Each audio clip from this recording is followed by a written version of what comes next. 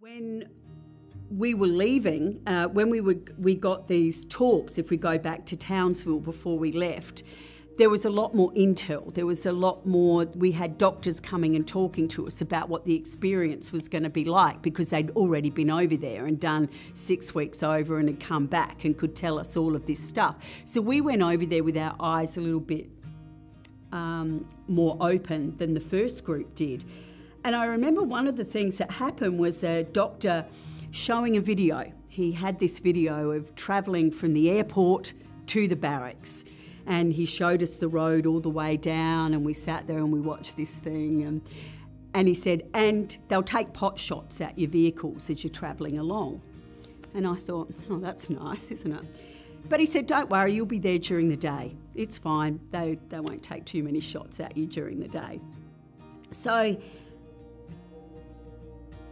we're heading over to Rwanda, about to jump on the plane, and Qantas has our plane grounded. The plane is Tower Air, number 5 jumbo ever to come off the line, and this plane was a charter, and the plane was normally used to take Jewish people on pilgrimages, so to go into different countries, pick up all these Jewish people, take them to, it's not Mecca, but take them to Israel to do their thing. So very old aircraft, and Qantas were annoyed that they didn't get the charter to take us over. So this plane was grounded. So this set us back over 24 hours, and it was actually more like 36 hours, because all of our stuff was loaded on the plane, and they decided, well, we couldn't hang around the airport any longer, so they took us back to the barracks, threw a few mattresses on the ground. We all slept there in the same clothes, got up the next day in the same clothes and boarded this aircraft. What that meant was that we were actually arriving in Rwanda at almost the same time the other guys should have been leaving, and at night time.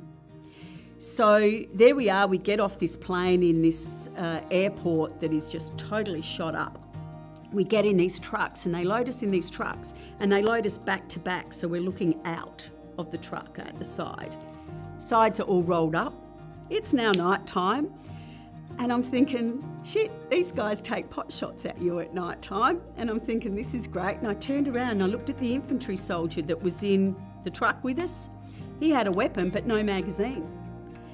And I said to the guy, oi, where's your magazine? He said, oh no, we've had to hand them all in because we're leaving, so everything had to be accounted for. They gave us some weapons so we looked like we could look after you. Or protect you, I think was the word. And I just went, oh my God, and I put my head in my hand, in my lap, and went, I'm gonna die. And that was my first experience in Rwanda. And I don't think I really shook that feeling the whole time that I was there, to be perfectly honest. I just thought, what the hell have I stepped into?